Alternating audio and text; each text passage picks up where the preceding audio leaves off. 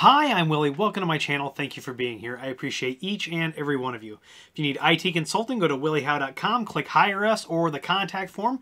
Fill that form out and someone will be in touch with you as soon as possible. What this video is about is, James and I over the years have spent a lot of time perfecting our rollouts of Grandstream phone systems, a lot of time. And so there's a lot of things that we do, little nature versus nurture things, right, that make our deployments go much easier, help us with the troubleshooting afterwards. So this is kind of a pro tip.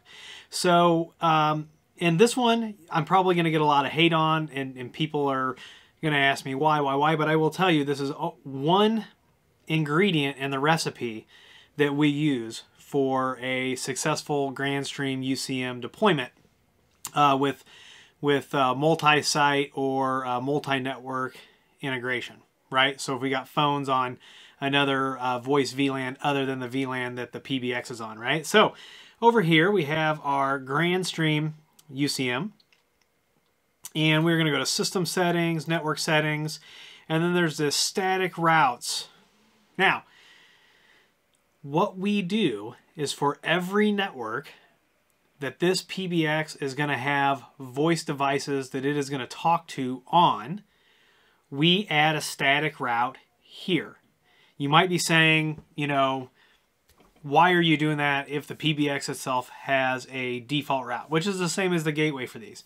I will tell you, over the years, we have done a lot of troubleshooting, and between this and NAT settings, this is just something that we always do. We always go to this and we always put these in here, and this is just one of the things that we do to have a successful rollout without issues. So if you're having some communication errors with your UCM, this could be part of it. It could be NAT. I mean, even caller ID sometimes looks like NAT issues. So you got to know where to troubleshoot, right? So, but this is just one thing that if you've got multiple networks that your UCM is going to talk to, I would go ahead and I would add these static routes in there. You can see some of these are at James. James and I have a trunk in between our locations.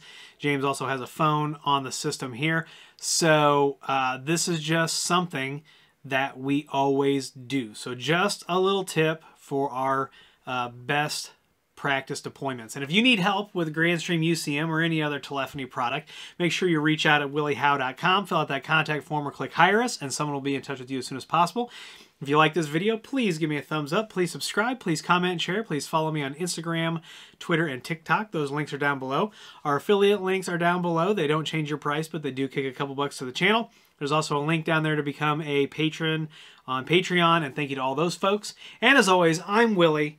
I want to thank you for being here, and I'll see you